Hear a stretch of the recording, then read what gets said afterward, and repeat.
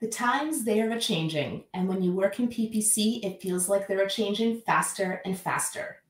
The tactics that drove your best results in 2015 are probably no longer working.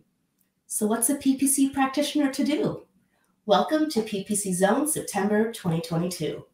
I'm your host, Jill Saskin-Gales, and I created this event to elevate new perspectives and insights in our industry. Next up in the zone, this speaker is a marketing strategist who specializes in content, CRO, and community. He currently leads marketing for Optmyzr, and will actually both be speaking at Optmyzr's free online conference, Unlevel, coming up on September 21st.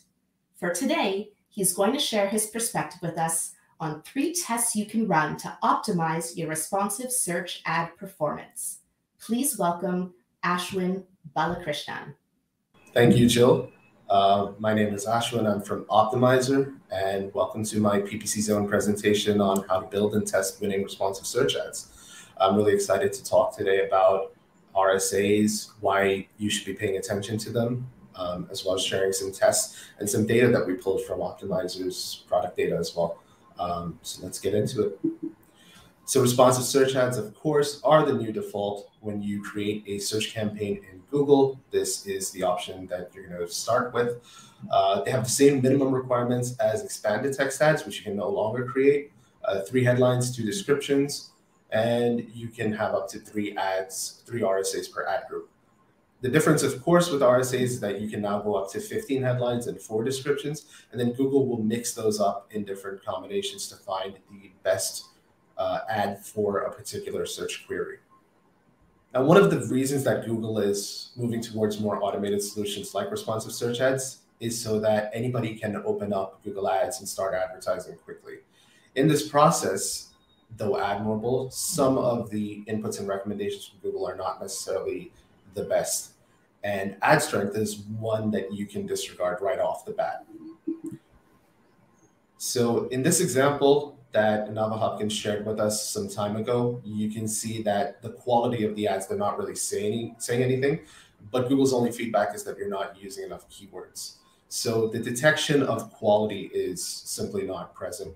Ad strength, while a good guideline, is not something that you should aim to improve.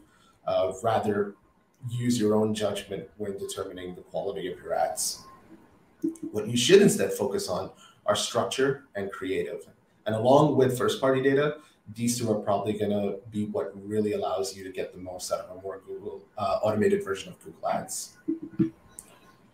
So with ETA's account structure was pretty straightforward. You'd have a campaign, multiple ad groups within the campaign, and each ad group targeting a group of keywords.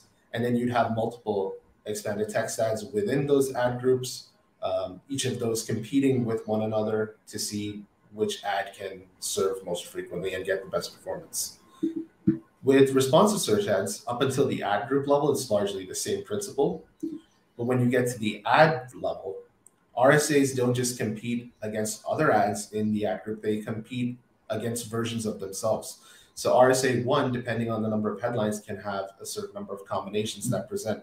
So not only is it competing against the other 2 RSAs in your ad group, it's also competing against all the other combinations that Google thinks it might be a good fit for. So in order to find your best RSAs and build the best structure you can, there are 3 tests that we recommend running. The first of these is pinning. So another feature of RSAs is the ability to tell Google that certain headlines and descriptions should appear in specific positions. So you can pin one field to a specific position. You can say headline 1 should always show in the first position. You can then pin multiple fields to the same position. You can say your first 3 headlines, you can pin all of those to first position, and then Google will make sure that any one of those always serves as headline number 1. And the third thing you can do is pin all of your elements. Now, keep in mind, if you're pinning fully, you can only show 3 headlines and 2 descriptions no matter what. So the first 3 headlines and the first 2 descriptions that you pin will be the only ones that Google shows as part of your ad. Now, Google says that pinning is going to reduce your reach and is not recommended. Yes and no. Our data shows that even though unpinned ads have decent performance, when you pin some elements, though the CTR takes a small dip, the conversion rate does increase considerably. And for fully pinned ads, both CTR and conversion rate do go up. And our interpretation is straightforward. When advertisers have more control over how their ads show, the results tend to be better, which isn't surprising. The next test, probably the most important, as a copywriter, I would definitely prioritize this above everything else, is your messaging. So when you had ETAs, it was easy to go in and kind of build a campaign on the fly. With RSAs, it becomes much more important that you plan your structure out beforehand so you know what you're trying to achieve. You want to have good structure from top down, which means that you have a clear campaign goal and then you build things out so there's no overlap between keywords and ad groups. But you also want to make sure that it makes sense from the bottom up, that you're coming back to that same goal and that your campaigns aren't cannibalizing each other or eating into each other's traffic. So messaging is one of the things that you can use to continually test the structure of your RSA campaigns. You can test calls to action, you can test value propositions, you can test variations in messaging. And if you're going to be changing things across campaigns, then you can use ad variations in Google Ads to make that happen pretty quickly and easily. We found from our data that the sweet spot is 1 to 2 RSAs per ad group. This is where you do get a good increase to your performance. It does come at a small cost increase, but when you get to 3 RSAs, you don't really see the increase in performance that the cost increase justifies. And of course, the final test that you want to run is maximizing your impressions. When it comes to ETAs, it was pretty straightforward. If the keyword didn't work, it didn't work. You had to try something new. But an RSA with buried copy, as long as you're not fully pinning or making it too restrictive on Google, especially paired with broad match, this allows Google to then create new ads on the fly, qualify you for more auctions, and really be able to show your ad to more people. And that's really what RSAs are about, is maximizing the number of impressions that you can potentially get.